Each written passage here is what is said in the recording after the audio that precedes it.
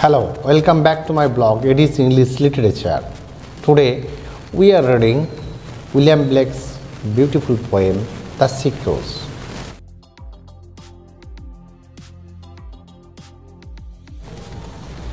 As we all know, William Blake is a notable romantic writer.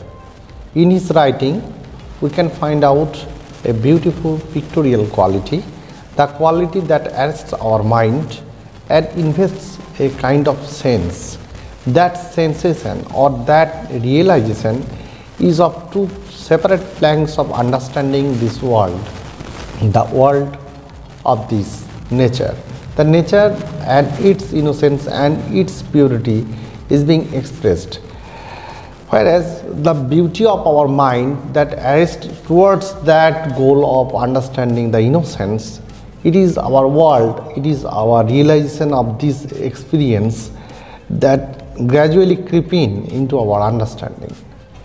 So the two separate worlds, innocence and experiences, are popping up in his poetry.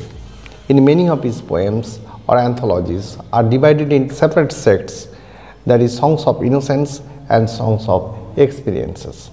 Here in this poem, The Sick Rose, we will find a peculiar sensation or peculiar understanding of the notion of beauty, purity, as well as its corruption. The world of innocence, the purity and essence is the rose, whereas the one that is gradually creeping in love of rose, is a kind of journey of experiences.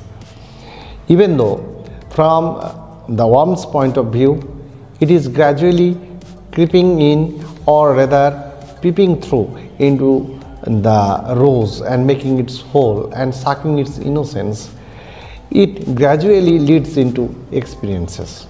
So the corruption is the very worm and the innocence is the very rose itself.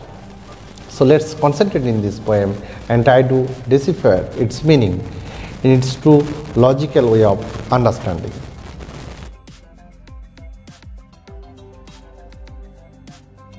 Innocence is the part of God or godliness or the purity, the essence of every natural object. In fact, each and every natural object has its purity.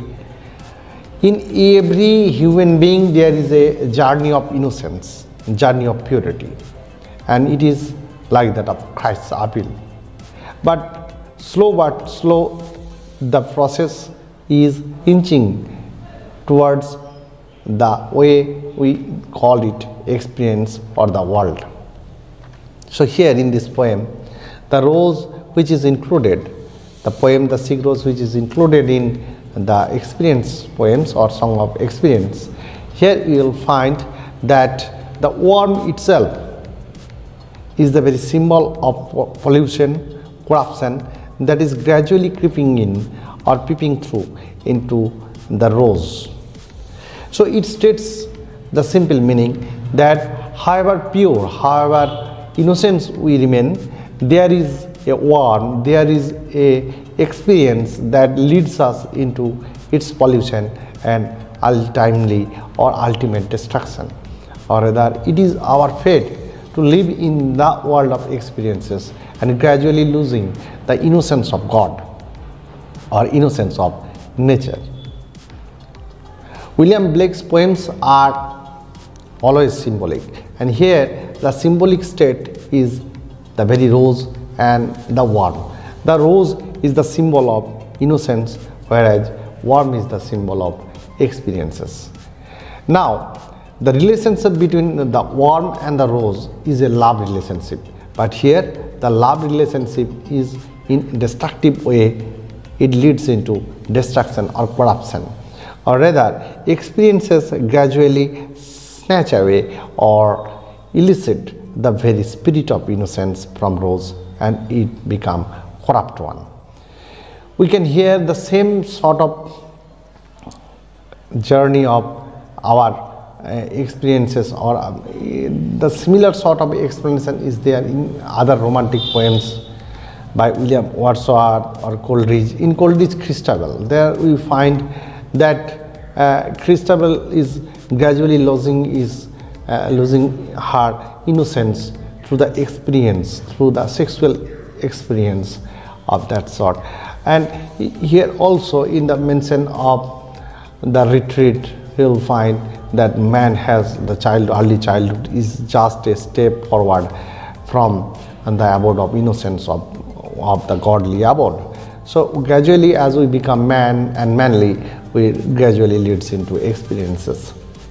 Similar sort of William Wordsworth in the recollections poems of early childhood, there we find the journey of the man from innocence to experiences. So in simple meaning, it states that each and every man is as beautiful, as innocent as like that of rose and its beauty, but gradually the warmth or the experiences of different sorts pollutes us, the senses pollute us, and we gradually become a corrupted sort.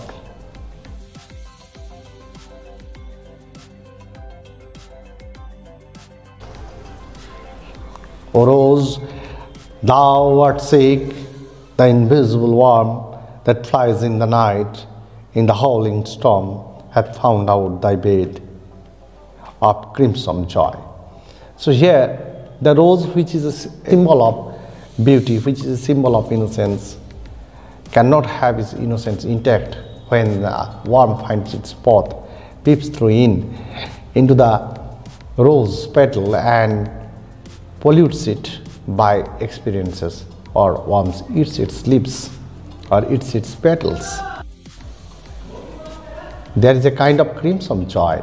Crimson joy is obviously a kind of a carnal pleasure. That pleasure is destructive one, experienced one, or rather it gradually destroys the very mirth of innocence, very mirth of purity. And the destruction of the purity is like that of eating of the petals by the worms. And his dark secret love does thy life destroy. The secret love, which is dark one, which is experienced sort, which is a corruptive one, gradually pollutes the very innocence of rose.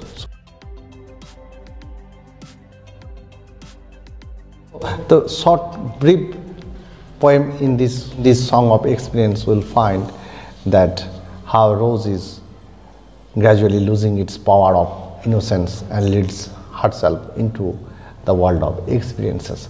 So each and every man is a symbol of rose from its journey from God, and gradually it leads into experiences and losing the very mirth of the spirit of the innocence, the spirit of God, or the very spirit of the caliber, or the spirit or the supremacy of Christly one, and gradually leads into becomes a slave of these experiences and becomes a victim of that pollution, that corruption, and ultimately destroys or makes a detached path from that professed path of God.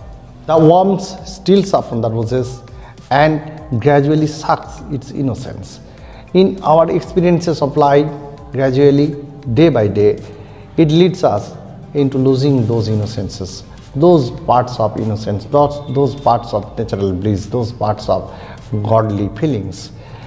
We gradually leads ourselves into destruction, into the path of self-destruction, and that is the very fate of us, that is the very fate of our existence. William Blake finds this worm as an agent of passion. That agent of passion is everywhere in our life, in our way from life to death, from birth to the grave. We will find that there are so many of the agents of passions that gradually comes and attracts us, eludes us, and gradually corrupts us and makes our destruction final. So in that way of from journey from innocence to experience, as our fate or our destiny is there, we can have that God, we can have that path of our Christly one. We can come back to that Christly one if we can make these agents elope or make this agent away from our innocence. But that is a hard one, divine one.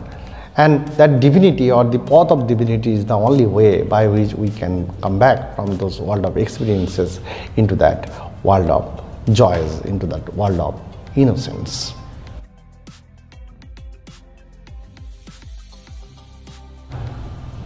So I think you have gone through all this poem and understand a bit the very core theme of this poem.